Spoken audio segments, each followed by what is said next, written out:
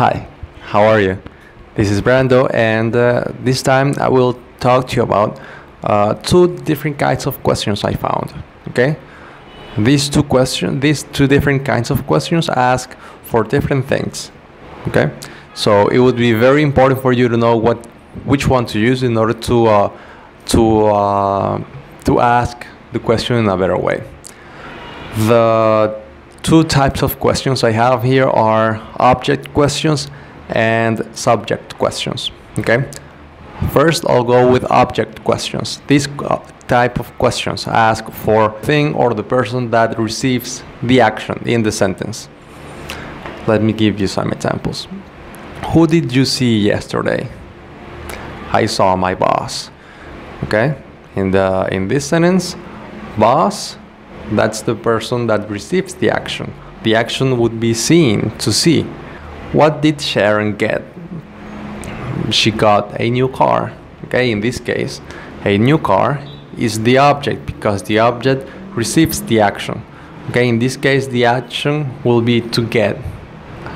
So Sharon gets the car. Okay. What do you want? What do you want? I want a higher salary. Okay. The object is a higher salary. I'm asking for that. I'm asking for what you want. What did you eat? I ate fruits. I ate fruits.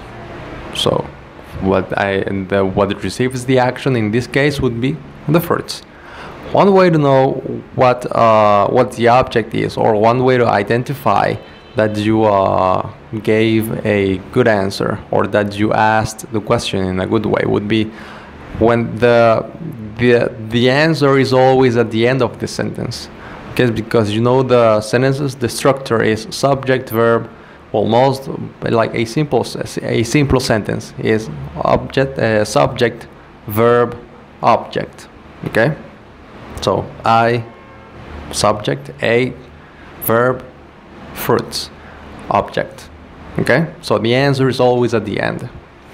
This is what is called object questions, because you always want to know what receives the action. Now the other kind of question is subject question, and it asks for what makes or what does the action. Okay, for example, I have who called the bank? Carl called the bank. Okay, who called yesterday? Matt called. Who paid the staff? The boss paid the staff. What broke the window? The ball broke the window. Okay, I don't know if you can see the difference between this one and the last one. Here, the answer is always at the beginning of the sentence. The ball broke the window. The boss paid the staff. Carl called the bank. Matt called yesterday. Okay, so there you can see the difference between object questions and subject questions, because here the answer is always the subject.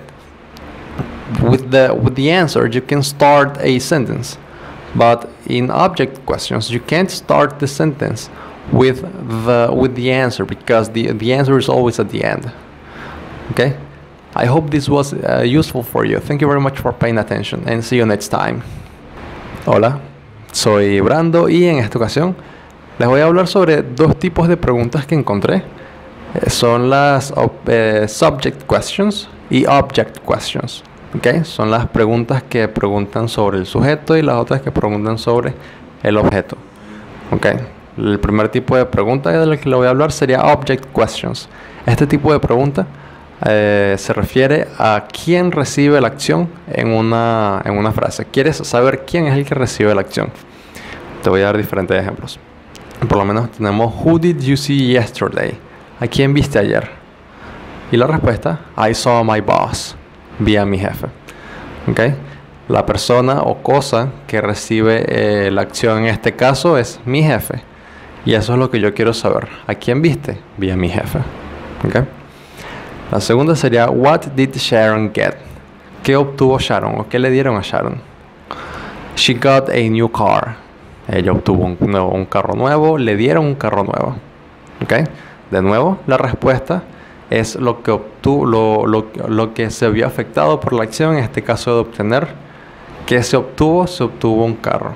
¿Ok? What do you want? ¿Qué quieres? I want a higher salary. Quiero un salario más alto. Entonces, ¿qué es lo que quiero? Quiero un nuevo salario. What did you eat? ¿Qué comiste? I ate fruits. Comí frutas. ¿Ok? Entonces, en este caso, lo que recibe la acción de comer, la persona o cosa que se ve afectado por esa acción es frutas. Así que ya sabemos que este es el tipo de pregunta que se refiere o que averigua qué es lo que recibe la acción. Si prestas atención, o sea, si te diste cuenta, la respuesta siempre está al final.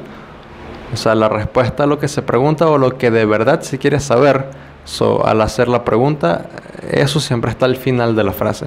¿Ok? Tengo también otro tipo de pregunta que sería subject questions.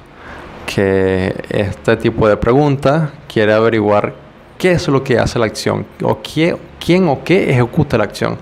Okay, aquí te voy a dar varios ejemplos. Who called the bank? ¿Quién llamó al banco?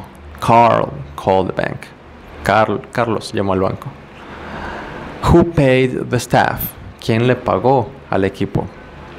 The boss paid the staff. El jefe le pagó al equipo.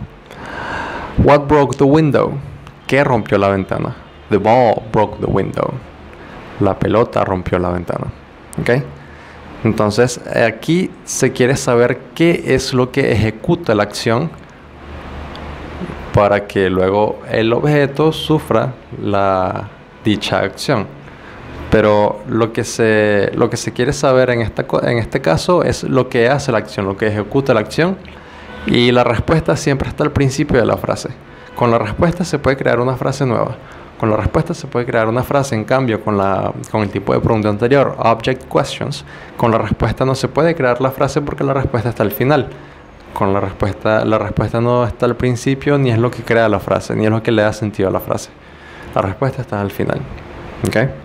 Entonces, bueno, espero les haya sido muy útil. Recuerden practicar las diferencias entre object questions y subject questions. Y bueno, en ese caso sería muy bueno porque se les haría más fácil a ustedes hacer preguntas más efectivas a la hora de querer saber algo. Espero les haya gustado y nos vemos en la próxima.